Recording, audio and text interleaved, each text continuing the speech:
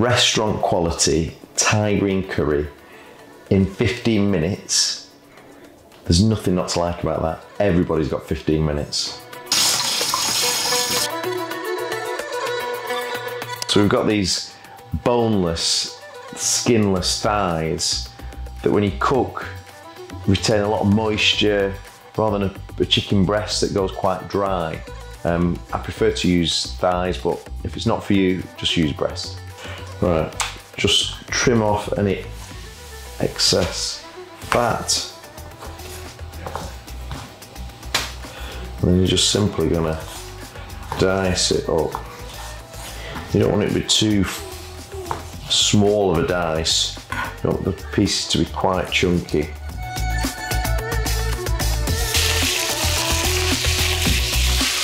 So I'm spreading it out just so the pieces are touching the pan. I don't need to toss it, I don't need to shake it.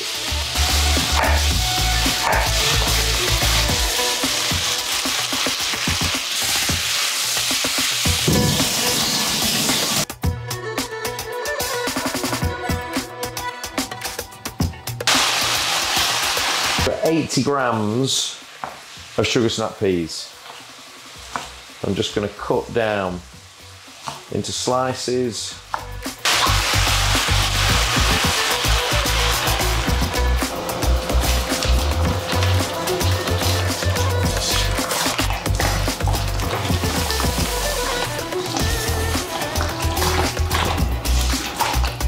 So I want a good bunch of coriander.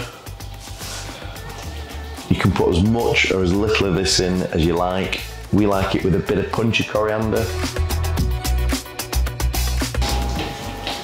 Big handful of coriander.